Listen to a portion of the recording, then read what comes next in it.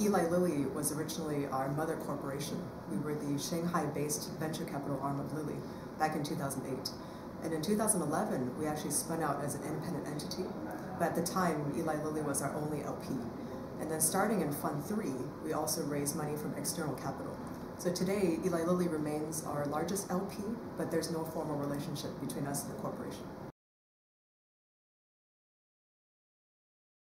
So in China, a lot of entrepreneurs would like to be associated with an international brand, such as Eli Lilly, and the fact that we're backed by them as they're one of our largest LPs, to them is a great stamp of validation to their startup.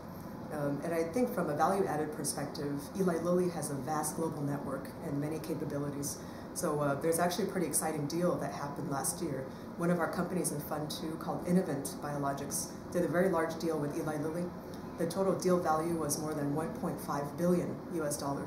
And the way it works is there is an asset exchange. So there's certain drugs developed by Lilly and certain drugs developed by Innovent, and they decide to partner.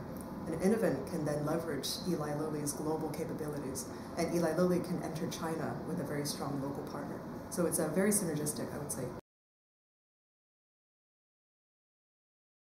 It's probably not surprising to you that we are the best at drugs, given that's where we came from, a drug company. I would say 75% of what we do is still biopharmaceuticals, which is really just the biotech sector and biopharma sector. And another 25% of what we do is the med tech and diagnostics. Everything our team does is very technical. Our entire team has technical background.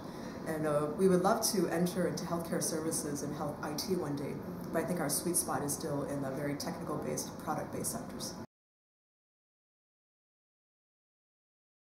So when we back US or European companies, it's pretty simple. There's only two categories that we invest in. There's one category that's what we call category breaking, and the science is so revolutionary that even from day one, the entrepreneur thinks that it's a global company. And today, China is the second largest pharmaceutical market in the entire world. So even from day one, entrepreneurs want an option to enter China one day.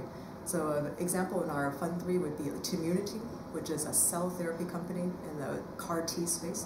And this type of company has such global potential that they took our money in hopes of entering China one day. There's a second type of company we invest in overseas that has a China operation. A great example would be Just Biotherapeutics in our Fund 3. They have a headquarters in Seattle and also a Hangzhou site. And as such, LAV is able to invest in both entities and is very naturally cross-border. So I guess in summary, when we invest overseas, we want our capital to actually provide some value add. And given we're a China fund, that's either an option to enter China or investment into the China entity from day one. I think it's no surprise that there are a lot of funds that want to enter our space. The good news is there's plenty to go around. It's a pillar industry, and it's one of the rare pillar industries that's growing still rapidly.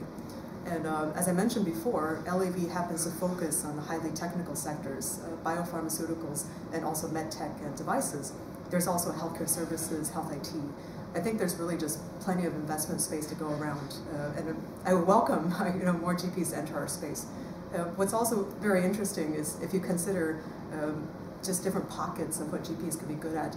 I mean, some will build up highly technical teams like us, and some will stick to traditional like operating metrics, financial metrics, and I think you'll basically just see everyone do what they're good at. Just one other data point to share with you. As you probably know, the US spends something like 18 or 19% of GDP on healthcare. Today, China only spent 6%. So there's only one way to go, and that's up.